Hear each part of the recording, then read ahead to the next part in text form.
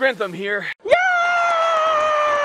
Now what we're gonna do is we're gonna talk about a few of the basic rifle types that we're gonna be handling today, and we're gonna talk about how to safely handle them, and then we'll talk a little bit about stance, and we'll get into shooting. Let's get into it. Or you girls, I'm so used to just guys being on my channel. Let's do it. Yay! Yay! That means we're never gonna point at anybody we're not intending to kill because we're about to be killed ourselves. Wow.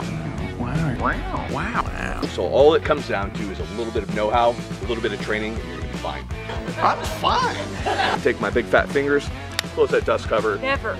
So Forget the 5 burpees. firearms can help us keep our rights. We're training for much more than just concealed carry, for much more than just home defense. Because when we talk about rifles, we're talking about potentially fighting a tyrannical government. Is it going to happen? Probably not. But that's the reason why we have it. It makes it much less likely that a government's going to do that because everyone's got fucking guns. Welcome to America.